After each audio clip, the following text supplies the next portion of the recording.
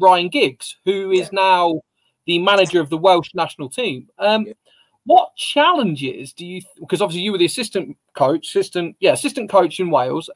What challenges are there in international management that you just don't get at club level? And how do you feel Giggs is going to do in the Euros next year? Well, actually, I was the 21s. I was the 21s manager with Mark Hughes was the manager with Mark Bernard in his wiki. So I mean, what it was, I just left Barnsley 3 years at Barnsley on full time. I just finished playing. So relatively young, 40 years old, just finished playing. So when you're day to day, it was great. When you went into international, it can be frustrating because you can't really control their fitness. You can't control what they do day to day. So when they come with you for that 10 days or then 2 games in 10 days, all you got to do is you can't improve their technique because you've not got them long enough. So you've just got to tactically get them ready for the game. So you're doing the tactical side of it. You're doing the set pieces side of it. You never actually get to, my players now, we're going to give my players at Wimbledon, we're going to give them learning objectives. So we're going to give them 3 things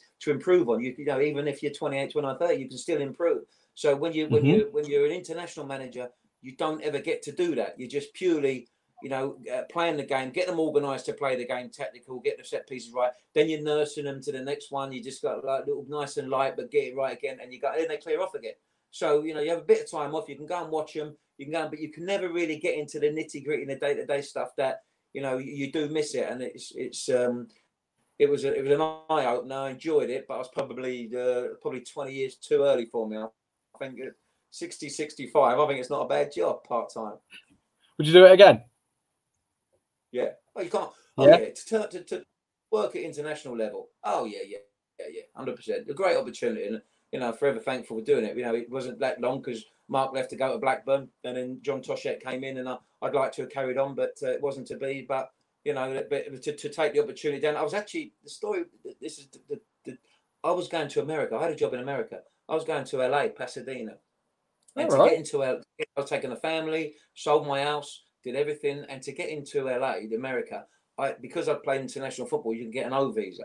To get this special O visa, I had to get a written reference from the English FA, which I had. The Irish FA was Laurie Sanchez, who I played with, was okay. Scottish FA, I had a fella called Billy Kirkwood who coached me in Hong Kong, which was great. And then I rang Mark Hughes up and said, Mark, look, I need this. I need a reference to get this visa. So he said, oh, I was trying to ring you. I said, why? He said, I'm going to offer you the 21s. So I said, well, I can't. I'm going to Pasadena. I've been over there. I've found a house. I've got schools. My kids are coming up. And I was a bit torn anyway. I put the phone down, said I couldn't do it. Rang him back 2 minutes later and said, tell me a bit more about the job. Anyway, then I phoned the wife up and said, we ain't going, we're staying here. And it was a great decision, and I've loved every minute of it. And also after that, Mark took me to Blackburn, took me to Man City. We went together at Fulham, then QPR, then Stoke. So it's been a good colleague, good friendship, and just from probably turning that Pasadena LA job down. But my girls are disappointed because they think they'd have been living next door to the Kardashians.